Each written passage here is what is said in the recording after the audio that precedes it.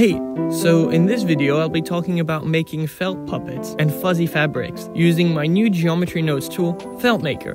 FeltMaker can be used to achieve any fuzzy look, from a basic felt to a needle look, a volume felt, or fabric fuzz. This is kind of a follow-up to my previous video on this felt generator. I've been working hard updating it, making it even better, and the changes are so numerous that I've just decided to release a new free option for it too, so everybody can try it for themselves. If you click the link in the description, you'll find the Gumroad page for FeltMaker and FeltMaker Lite. Now, FeltMaker Lite comes with most of the basic components, but I'll walk you through the tool and we'll cover the differences later on. Once you get the tool and open the file, you'll find a felty Suzanne on the left, the felt material on the upper right corner, and the geometry nodes on the lower right. The modifiers option is there, and no matter the version, the layout will roughly be the same.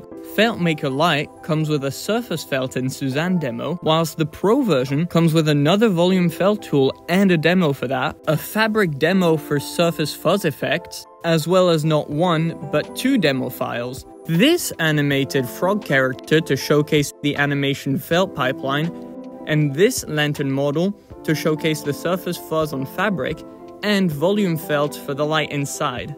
FeltMaker Pro is also fully compatible with the asset library, so you can quickly drag and drop it into your project when you save the file in your asset library directory, which you can find in your Blender settings. However, for this video, I'll apply the felt to a new model to show how to apply this to any of your objects. I have this fish model I want to transform, so to get my tool in this file, I'll go into File, Append, and select the file where I've downloaded it. Then, I'll go into this Geo Node folder and select the FeltMaker tool or FeltMaker Lite. After that's done, I'll select my object, make a new Geo Node, and pick the FeltMaker node. Your model should now look a lot more fluffy.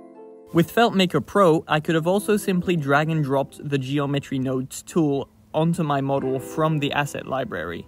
If you use FeltMaker Lite, you'll also be appending a curves collection, which you can just disable in the hierarchy. This is because FeltMaker Lite uses these as the felt strings to scatter on the mesh, whereas the paid version uses procedural curves, which are much cleaner.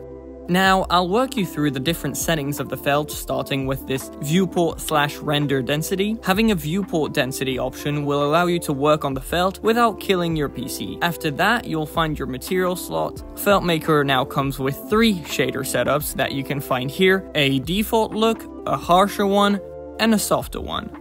However, please note that FeltMaker Lite only comes with the default shader. Then, you'll find your overall hair scale over here, and the random scale slider, which will allow you to make it more realistic. Hair thickness is pretty self-explanatory, as it will just change how thick your hair is, and the samples will allow you to specify the amount of geometry on the strands. So the closer up you are, the higher you want it, and vice versa.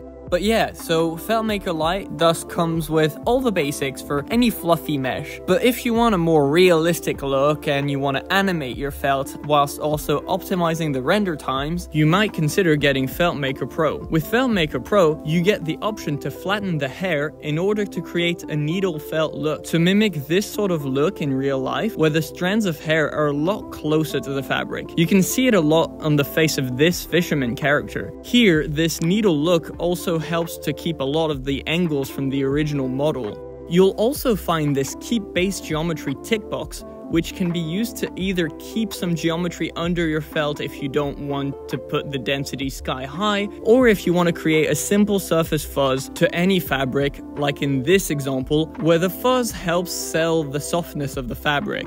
With FeltMaker Pro, you'll notice many added tabs and parameters, starting with this flyaway tab, which are those stray strands that fly off the model and add a lot of realism. You'll find a probability slider and a scale multiplier, which will allow you to get the desired look, with the thickness automatically adjusting following the size multiplier. There's also an extra flatten setting for the flyaway to be even more specific on the look. If you're rendering some close-ups or just want some extra realism, you might notice something missing. Looking at real-life puppet, like this one here, you'll notice that after a bit of use, they will naturally accumulate little spots of dirt and particles inside of the felt. In order to recreate this, I've made a handy dirt tab, which scatters dirt particles on your felt. You can specify their density, scale, and material here, and also hide them in viewport for performance reasons. There's also this dirt offset offset, which you might want to play around with to make the dirt more or less on the surface of your mesh. This dirt parameter is only for close-ups or really high fidelity renders. So in my case with this fish, I'm probably not gonna use it. This fish model is also rigged and animated, and now I want to carry that animation through with the felt. By default, the felt will stick to your mesh perfectly, but you might want to recreate the deformation that would happen in real life, as any felt stop motion puppet will have marks left there by the animators animating frame by frame for the final pictures, and replicating this will allow your final result to be a lot more realistic. So if you keep it at 0, it will not be animated, and then if you change it to 1, it will be animated every frame, 2 every other frame, etc, etc. If you want to recreate that stop motion choppy look, you might want to put it to 2, 2.5, 3, the higher up, the more choppy it will look like. And you can also adjust the animation intensity with this new slider, which will dictate how much the strands will rotate every time. But if you want to push the realism further, you might want the animation to only happen in areas that get deformed, and with FeltMaker, that's pretty quick and easy. Just duplicate your final animated mesh as well as its rig, and offset its animation by whatever the stepped animation value is set to.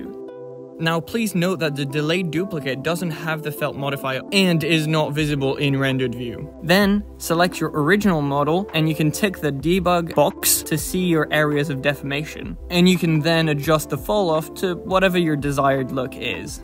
Now you might also want your animation to have that stepped look, and in order to do that you can go in your curves editor and add the stepped modifier to your curves. However, this can be a bit manual, and I would recommend to get this free StopMo add-on that automatically puts the step modifier on all the animation curves of the selected object, making the process a lot less manual. Finally, the extra tab is where you'll find a lot of the optimization tools to make render times shorter, or other useful features such as including or not the spiky strands of hair for making different looks, or vertex masking to have a region-specific felt. Just select some vertices on your model in edit mode, assign them to a mask, and assign that mask to the Geo node. The camera optimization is in this area, and they'll take your active camera as a reference. There's a few different options. The first one being backface culling, which will basically remove the felts that are on the other side not facing the camera. Then there's camera culling, which will basically remove the felt that's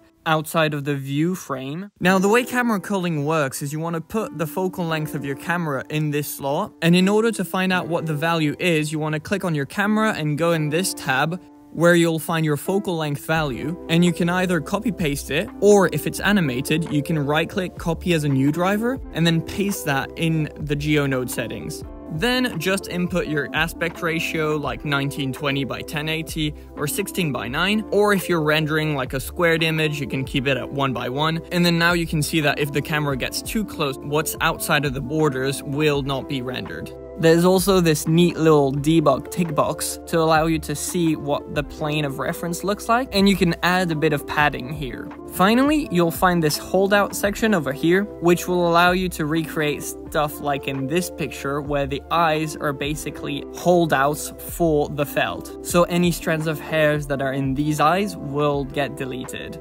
And you can input a mesh, a collection, and then you can adjust the offsets to your desired look in case it doesn't fit exactly well. So the felt effect is now complete, but it's missing its material. By default, the material will look something like that, with a default preset shader with FeltMaker Lite and 2 more shaders with FeltMaker Pro for a woolen and plastic look. You can change the UV grid image here for whichever image you want to use, and I've also added this procedural shading setup for any noise or effect you want to apply. And that's about it for the fish. Just hit render and you're good to go. Finally, I'll quickly go over the felt volume tool that you have with FeltMaker Pro, which was designed to recreate effects like these, where the strings are scattered throughout the mesh, not just on its surface. The settings are roughly the same, and it should just be a bit longer to render because of the density of hair. As I said before, with FeltMaker Pro, you'll anyways find a template for the volume felt, along with a template for the fabric fuzz and regular felt, as well as these 2 files for you to play around with. And just for you to be fully aware, FeltMaker Lite is totally free to grab and will come with these settings. You can download either versions on Gumroad, the link is in the description, but I'll keep updating the tool with the feedback. Feel free to send me any of your creation or let me know if you have any issues, either in the comment section below or on my Instagram page. You can consider subscribing if you like what I do, and that's about it. Bye!